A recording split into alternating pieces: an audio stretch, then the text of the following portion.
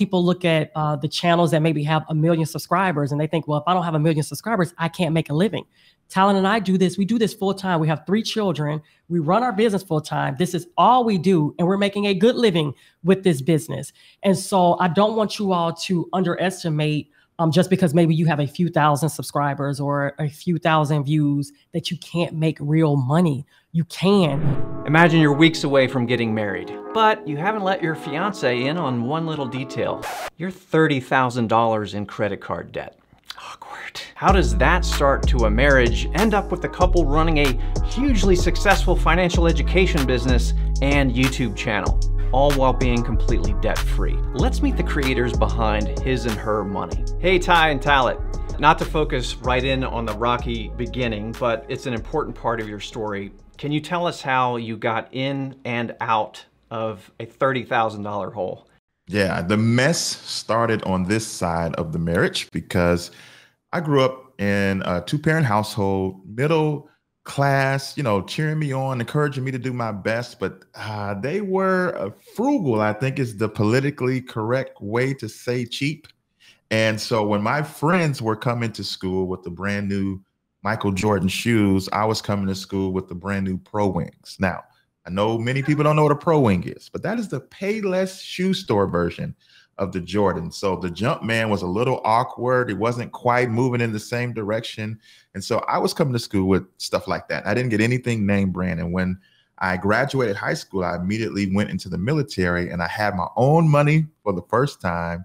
I was thousands of miles away from home. And I told myself, I'm going to do exactly what my parents didn't do. And so because they didn't buy me anything name brand, I bought everything name brand. And my spending was just out of control. I didn't know what I was doing with money. I just knew I had money and I wanted to spend it and get nice things. And so because I didn't have the understanding of how money works and how to be a good steward over it, I blew it and ended up in a bunch of debt, over $30,000 worth of debt, and had nothing to show for it. Talent and I were high school sweethearts. So we met in high school. And after high school, he went off to be in the Army.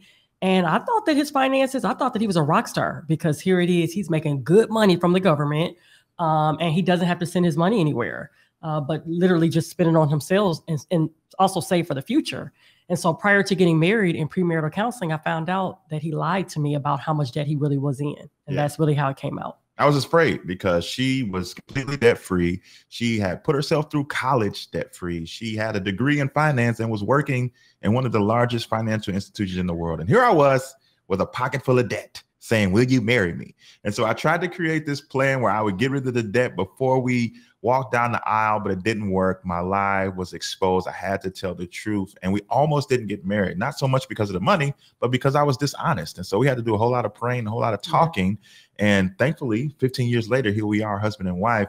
And because we got on the same page, because we came clean and really put everything out on the table, we were able to get out of that debt in the first year of our marriage. And then a few years later, we got really radical in the home that we live in right now. We decided that we weren't going to wait 30 years to pay it off. We were going to do it in 5. And so 5 years from the day that we closed on the house, we walked into the bank and made our very last mortgage payment. And now we are a completely debt-free family trying to help other people do the same thing. I do feel like there's this phase that so many young people go through, including myself, which is learning the hard way about credit card debt. I got up to $7,000 when I was 24 and suddenly realized, oh, I actually do need to pay for this stuff. Would I have avoided that if your channel was around back then? I mean, what do you teach exactly on the channel? Yes, if our channel was around back then, I do believe that we would have been able to help you because one of the things that we teach is you don't have to necessarily compromise. Like we still do the vacations. We still buy the things that we still love. Like Talaat is still a spender. That didn't change. We just make sure that we have the money for it. And we make sure that we don't do it at the expense of not having our kids' college already set up, having our own retirement account set up, also other wealth building strategies set up. And so we tell people that you don't have to stop doing the things that you love or buying the things that you love. You just need to make sure that you have a plan. And so our channel helps you do just that. Now, can you give us a broad strokes overview of your business around YouTube? You obviously have the channel. I saw some ads on your video, so you're making ad revenue. Are there courses or coaching or merch? I mean, what does the whole business look like, all the revenue streams? Yes, we make money through ad revenue, but we also make money through sponsorships. That's simply where you partner with another company, and you may, mention their name in your video, maybe a coupon code or something like that in the description box. And you do have to disclose it properly that this is a sponsored video. But we do make money by way of sponsorship. But we also make money through our own products, and we do that by pushing that through YouTube. By either mentioning it in a video. So we have a monthly membership community. We have books. We have courses. At one point, we also had merchandise like T-shirts and things like that as well too. So we're always thinking of ways of how we can grow the business and how we can get the message out there. And we do that through YouTube. New creators to the education space on YouTube, I think, struggle to have the confidence to say, now I'm going to go from being the student to being the teacher. And I know from researching you all that you started on YouTube watching financial education videos, and then decided to start making your own. How do you recommend that creators build the confidence to make that leap? I mean, how do they know when they're expert enough to be the creator? You have a story. So that makes you an expert at something, because we're all on a journey, but you may be a mile ahead of me. And that's all that you need. I need to know how you got up there because I'm back here. I used to be a teacher, a classroom teacher. And one of the things that older teachers would tell you, especially like if you're teaching a new subject from one year to the next, they say you just got to stay one chapter ahead of the students. You got to study one chapter ahead of the students and you'll be fine. You've been through something, you've learned something. And so YouTube is a great place to showcase yourself because you can be real, you can be authentic. Like we said earlier, we don't just tell what we got right, we also tell what we got wrong and the lessons that you can learn from both. And you find that a lot of people want to go on the journey with you. They don't want to be talked down to. They don't want to see just people on the mountaintop and they're in the valley low. They want to see people who may be just a little bit ahead of them, who they can identify with. You know what? They look like me. Their story is similar to mine. Their background is similar to mine. I can identify with this person. Let me keep following them. Maybe I can learn and grow, and maybe I can avoid some of the pitfalls that they fell into because you're willing to tell your story. No matter where you're at in the journey, you have something that will help somebody that's behind you.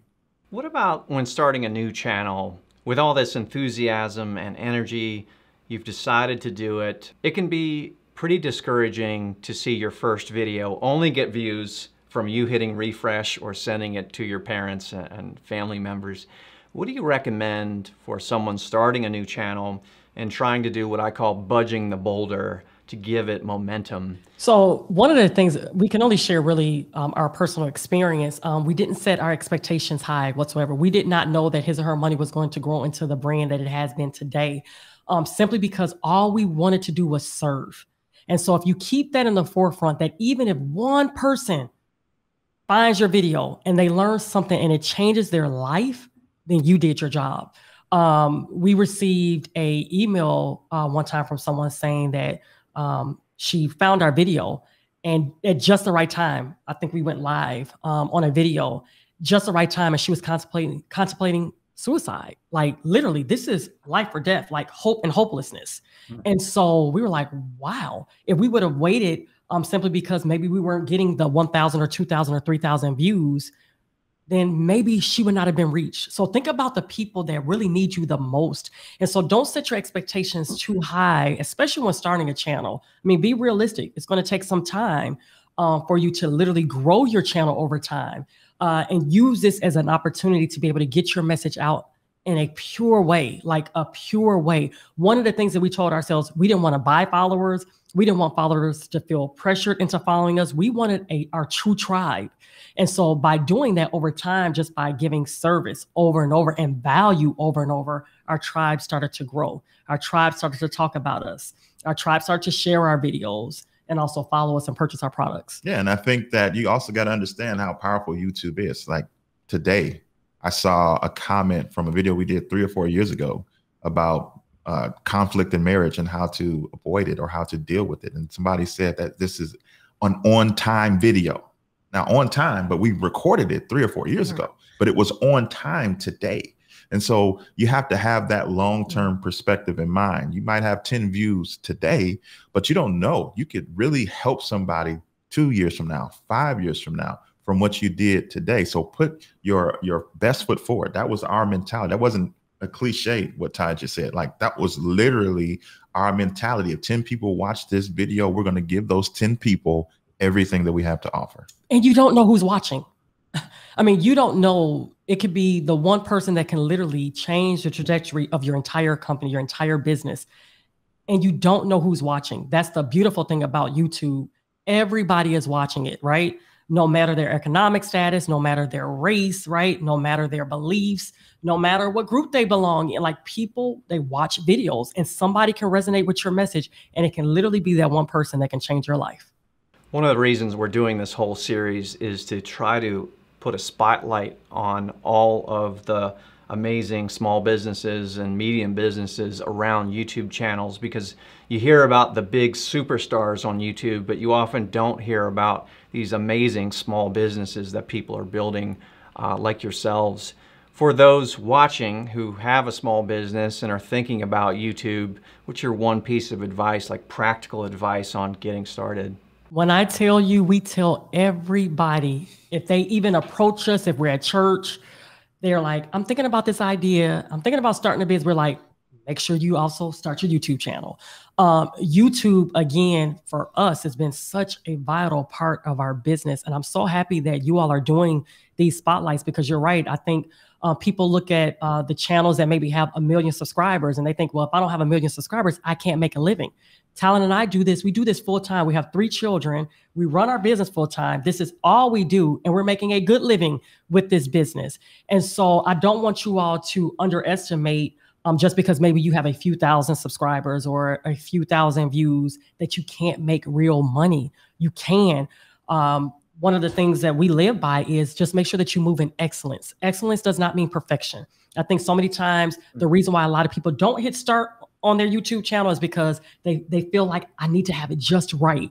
No, excellence means, okay, I'm going to give it my best with what I have. If that means my cell phone, the camera on my cell phone, if that means borrowing a camera from someone, I'm still going to move in excellence, but I'm not going to allow perfection to stop me from moving.